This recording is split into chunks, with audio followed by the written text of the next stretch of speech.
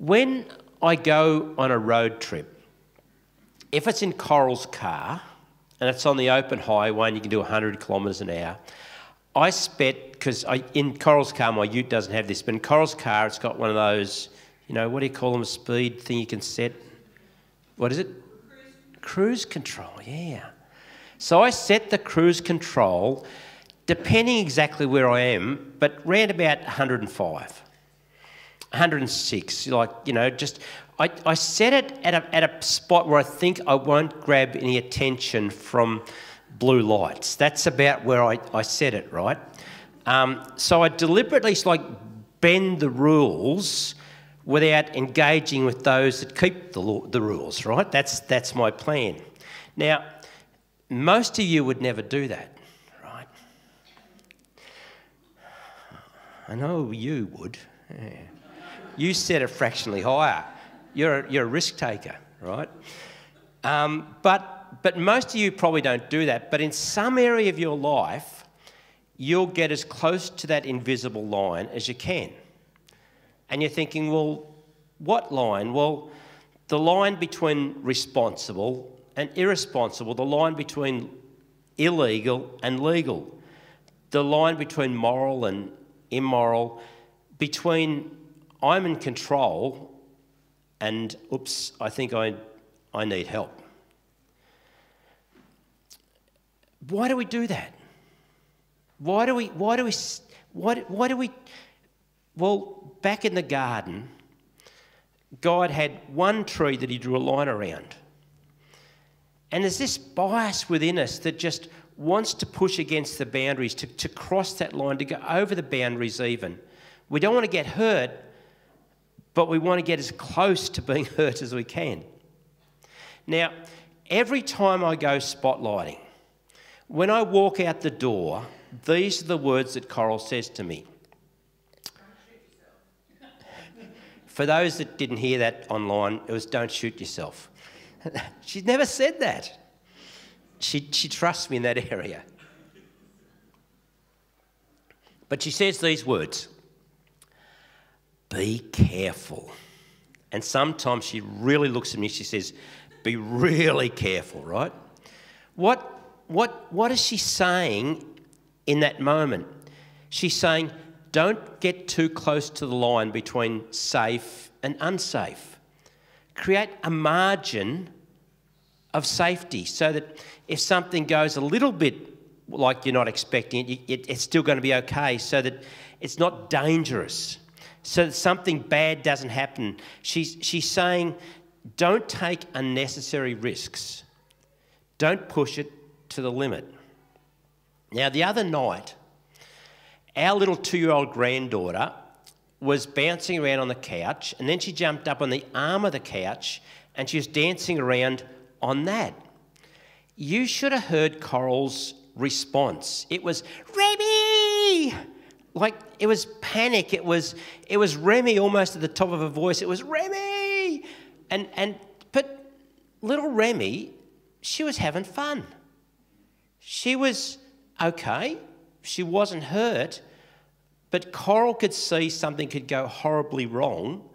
And so Remy had no margin of error in her little 2-year-old mind for what she was doing. She was just having fun. And if you're the parent of a teenager and you go to them and you say, look, I'm worried about how much time you're spending online, who you're talking to, what you're becoming addicted to. If a parent speaks to you about those things, what does a responsible teenager say? It's okay. Not doing anything wrong. It's okay. I've got it under control. But see, it's even as a parent, it may not be that you're worried about what they're doing is wrong. You're worried about the direction this could take them. You're worried about there is no margin for error. See, nobody is doing anything wrong until they are. You're in control until you're not. You're sober until you're not. And if you love someone and you care about them not getting hurt, you want to speak up. You want to help protect them when you see them going in a certain direction. And if you can see, there's no margin for error. And the issue isn't, is it right or is it wrong? Is it legal, illegal? The issue, it's really an issue of whether it's wise. Now, that's a word you will not find on social media these days much, because it's wisdom is something that our culture has fallen out of love with. It's something we don't talk about much. But when it comes to making decisions where we live with fewer regrets, it's a question worth asking. And this is the question: what is the wise thing to do? See, an option can be not wrong, and it can be unwise. Yesterday, my brother Jeff was culling a whole lot of his roosters, and Jeff breeds show quality birds, right? And I have some of his good hens at home. I thought they needed a rooster. I'm addicted to breeding things, and I'm thinking, this is a brilliant idea. I'm going to get one of Jeff's spare roosters. We'll chuck it in the pen there, have little chicks. The grandkids will love them and all that sort of stuff. And then I asked myself this question: what is the wise thing to do? And I'm thinking, at 4 o'clock in the morning, when that rooster's crowing and Coral says to me, get rid of that thing, I'm not going to get it in the first place. So I came home without the rooster, because that was the wise thing. I can see that little clap. Thank you, Anne. That silent clap is all I need from you, Anne. I made a good decision, didn't I, Anne? Yes, yep. I put some margin back into our world just for a moment. I took a step back, and sometimes if we can take a step back and ask ourselves relationally, financially, in every area of our life, is this the wise thing to do? When Jesus told the story about two builders, and he described one as being wise and one as being a fool. And it was based entirely on the decisions that they had made. But the story has nothing to do with like a construction site. It has everything to do with the way we build our lives. There are moments in life when we would give anything to go back and relive that moment, to undo what we regret. And every regret that you carry, I guarantee in your life, the things that you wish you'd never done, it began with a series of unwise decisions that led you to that place. And you would agree now, looking back, that they were definitely unwise decisions, but at the time, you just kept making them, and they took you in a course that you don't want to go back to. According to this American writer and philosopher, Albert Hubbard, it's not no relation, no. He was born in 1856, about the same year that, no. Well, this guy, I don't know why they write these things and quote them, but it's just a quote from this guy. It says, every person is a fool for at least 5 minutes every day. Wisdom consists in not exceeding the limit. That's his philosophy on wisdom. But I don't think Paul, who wrote a big chunk of the New Testament, would actually agree with that, because this is what Paul says in Ephesians chapter 5. So be careful how you live. Don't live like fools, but live like those who are wise. There's no 5-minute rule. Like, there's no way to be a fool one moment and wise the next. He's saying, no, be careful how you live, so that you live your life wise all the time. And then he says, make the most of every opportunity, because the days are evil. He could be describing 2021 here in Australia.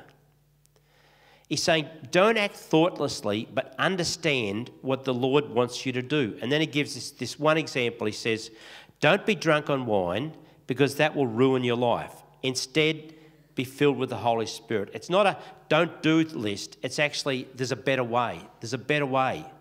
Be filled with the Holy Spirit. Now, I have a confession. For the last 25 years, I have been addicted to watching Judge Judy on TV.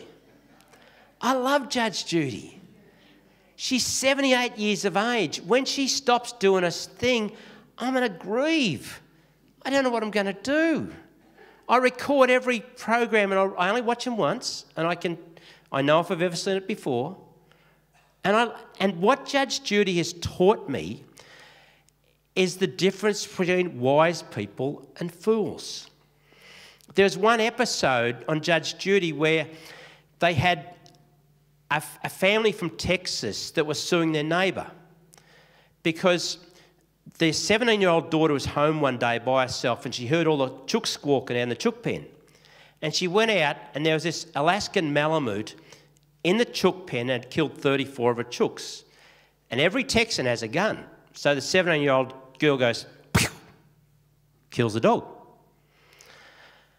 And then tried to, because they knew it was the neighbour's dog, they tried to get the money for the chooks back from the neighbour, and the neighbour said, not my dog. So they end up in front of Judge Judy. And what happened in the court situation was that it came out that the dog was shot at 4:30 in the afternoon. At 3:30 in the afternoon, the neighbour put on Facebook, we've lost our Alaskan Malamute. Has anyone seen it? It never did come back home. But this person standing there going, it's not my dog. Just happened that there was an Alaskan Malamute shot an hour later in my neighbour's place, but it wasn't our dog. And then Judge Judy asked for a photo of their dog. And she has a photo of the dead dog. And she's matching them up. And there's a cheek mark that was exactly the same. But the neighbour said, no, wasn't my dog, it's just... And see, you can... And Judge Judy said, do you realise you've just been a fool? There's millions of people watching you and you're looking like a fool.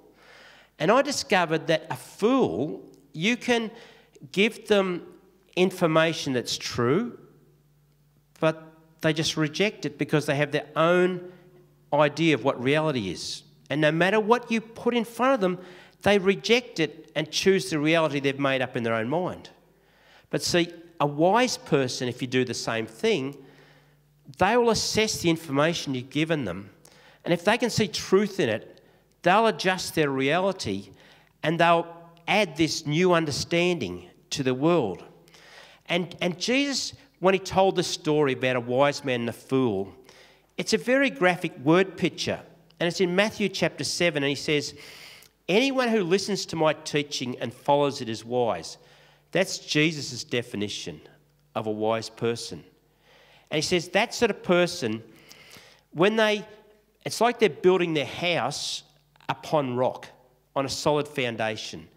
And when all the stuff of life comes at you, all the stuff you just never saw coming, when that comes, you're still going to stand. But he says, anyone who hears my teaching and doesn't put them into practice is a fool. They're like the neighbour that says, not my dog. You reject truth for your own reality. And Jesus goes on to say that when the floods come and the winds beat against that house, it will collapse with a mighty crash. Jared Hayne, Christian NRL superstar, has just begun a maximum of 5-year prison sentence for rape. And if you look at all the things, the decisions that happened in the lead up to that thing taking place, a whole series of very, very unwise decisions. And now the regret that he carries. See, we build our life one decision at a time. It's just how it works. It's just how it is. In the early years of spotlighting, the reason Coral now says to me, be careful, is because in the early years, I went through a lot of vehicles.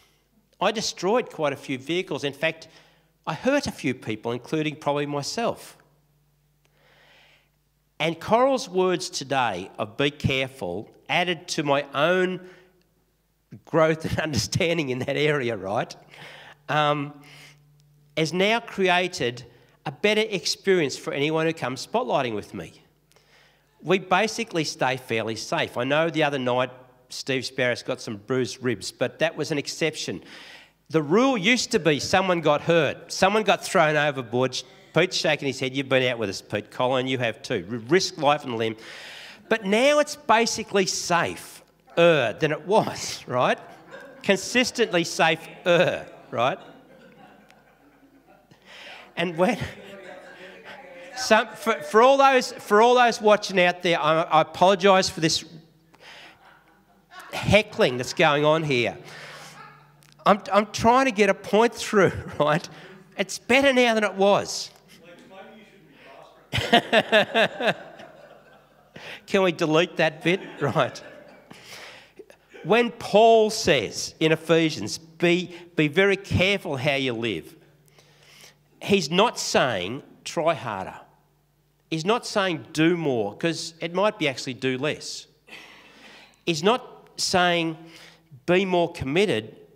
He's actually trying to rescue us, to help us from getting hurt. I had this Hilux ute, and the Toyota ads in those days was unbreakable. They were wrong. I broke it, and it was fairly new. And while it was being fixed at the Toyota shop here in Bairnsdale, they, in their own wisdom, loaned me the shop ute, a Holden ute. So we took this Holden ute spotlighting. And I can remember we were chasing this fox, and I got a ute load of blokes up the back with not strapped on, no safety stuff around anyone. And as we came over this rise, there was a red gum stump that should not have been where it was. And when we hit it, we sort of went airborne, and when we nosedived into the ground, we sort of bent this Holden ute into a little shape like this. And that ute had a 6-cylinder motor in that's meant to be like that, but it was like that. And the Toyota dealers felt that I should pay for that ute. It's a regret that was really hard to process because we were newly married. I'm trying to pay for the previous car we've bent, and now I'm having to pay for this ute. Paul's instructions about living carefully, living with wisdom, not being a fool. Do you know what's remarkable about what he says in Ephesians? It's what he doesn't say.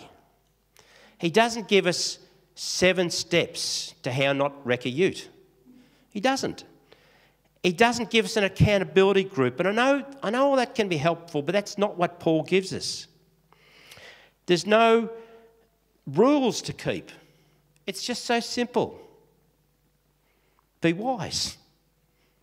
Don't be a fool.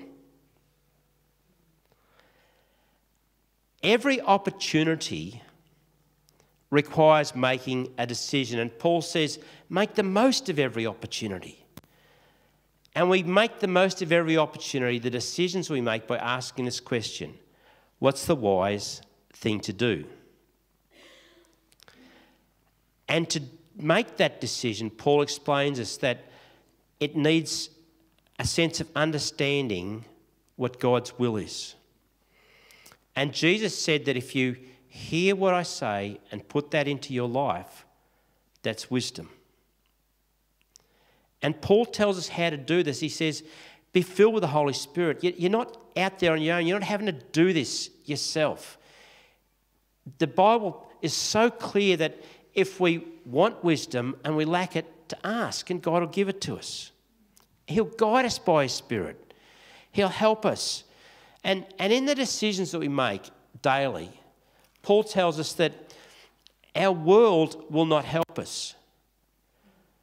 That our world at the moment, culturally, is working against us. Once, in Australia, if you want to raise your kids with a Christian worldview and Christian way of seeing the world and with Christian values, our community supported that. That's changed, even since when I was a kid, right? My grandkids are having to deal with stuff that I never had to deal with.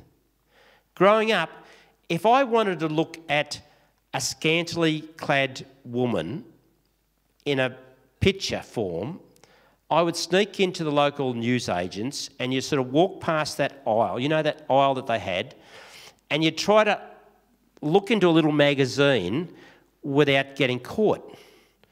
And then they got very clever. They put those magazines in plastic covers.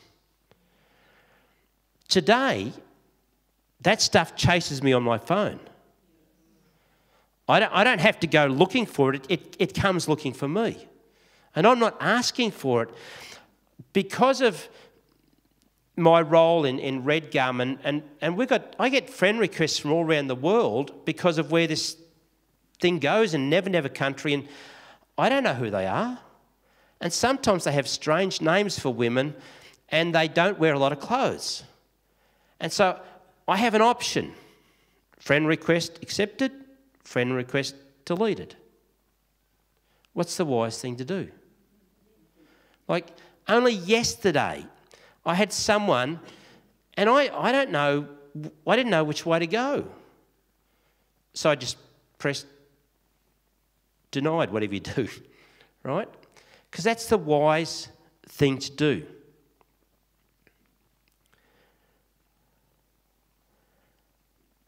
Accept, delete. Such a small thing. It's such a tiny thing. But it's the direction it takes us. Every opportunity requires a decision that will go either that way or that way. They're just 6 little words. What's the wise thing to do? God, help me understand what's the wise thing to do. Because He will.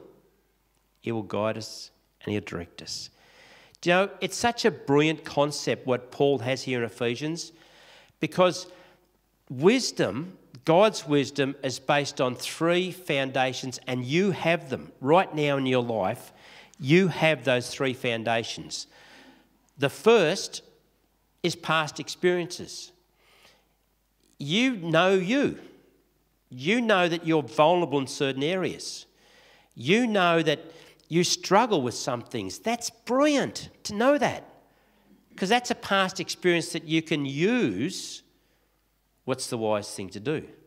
See, 6 weeks ago, I stood here bravely and said I'm going to lose 10 kilos in 10 weeks. Well, I've lost 6 kilos in 6 weeks so far, right? Now, that's the wise thing to do for my health. That's the only reason. So often in life, we only make the wise decision when that's the only option left, right? I'm trying to be slightly ahead of the game. I should have done it a long time ago, but 6 kilos in 6 weeks. But see, I know in my life I'm vulnerable to certain things. I know that if I drank alcohol, it would have been a problem for me. I don't drink. I never have, but the way I'm wired, see, some personalities are more susceptible to some things than others. What someone can do, I can't. So what's the wise thing to do? That's what you know about yourself from the past. But then your present circumstances, you know that life's like this. One day you can be really angry. And maybe the best thing to do in that moment is to do nothing. Sometimes when we're overwhelmed by circumstances and fear grabs us and we're anxious and we're tired and we're worn out, what's the wise thing to do? Well, it may be the same thing as when you're angry. Not make a decision in that time. And the third part that helps us understand wisdom is understanding what beats in here, what's the hopes and the dreams for the future. If you look at kids, what's the dreams for your kids? So when you're making decisions and you're thinking, how will this affect my kids? What's the wise thing to... If you want to get married, if you want to buy a house, what's the wise thing to do? It's not a question about what's right or wrong. It's a question that's designed to help you make wise decisions and not foolish decisions. To not live with regret. To not have stories that you would never tell because you don't want people to know. Imagine the difference of living a life where you asked yourself the question, what's the wise thing to do? It doesn't matter how you ask it. What's the wise thing to do? What's the wise thing to do? What's the wise thing to do? What's the wise thing to do? It doesn't matter how you ask it, but just ask it. When my daughter Mandy was 17, there was a night Coral would rather forget, and I'm going to finish with this story. It was traumatic. Coral doesn't even like to think about this night. And our daughter came to us and asked us if she could put on a little party for her friend who was leaving town. And we said we could, yep. I made a barbecue. We set up a sound system in the backyard. And in fact, it was those big suckers there we had sitting in the backyard with, had music thumping out across the paddocks. It started at 7:30. But what I didn't know, my daughter had photocopied the invitations and she'd handed them out to anyone at the secondary college and at Nagle. And about 8 o'clock, all these maxi taxis turned up and cars turned up, and we had 200 young people rocking up in our backyard, all with backpacks full of grog. And it was Coral's at the back shaking her head going, no, don't tell the story, don't tell the story. And so what do you do in that moment? I rang one of our youth leaders and came out and said, we need a bouncer, we need some help. And things got a little bit out of hand between two guys that night, and they were trying to take each other's heads off. And I remember seeing my 17-year-old daughter get between these two blokes and stop a fight. And I remembered at the end of the night, after everyone was gone and all the damage had happened and all the stuff had happened, I remembered thinking to myself, how do I respond to my 17-year-old daughter? What's the wise thing to do? So I went up to her. I remember putting my arm around Mandy. I said, you know, Mandy, I'm so proud of you tonight. For the first time in my life, I saw God's leadership gift on you. I saw you welcoming people. I saw you stopping a fight. I saw something in you I've never seen before. What I saw was God's gift upon your life. It's leadership. If she tells you that story today, that's the moment she remembers. That instead of punishing her and dumping on her, the wise thing in that moment was to see what God had within her. We had to refine that, you know, get it going a better way. But if you want to understand why sometimes I lead the way I do, why I make calls sometimes in leadership where I'd rather give someone an opportunity sometimes before they're ready. It may not always seem wise to some, but I think God's heart is to believe in people even when they don't believe in themselves. And even when they've let others down sometimes. I think God's wisdom is different to our wisdom. And Ant, that's why you're up here this morning, mate. I believe in you. I've believed in you when you haven't believed in you. And a few years ago when we looked at starting Red Gum, I honestly believed in my heart of hearts that you'd be part of this. And today's the first time you have been. And I'll tell you what, it's so powerful, so fantastic. Love you.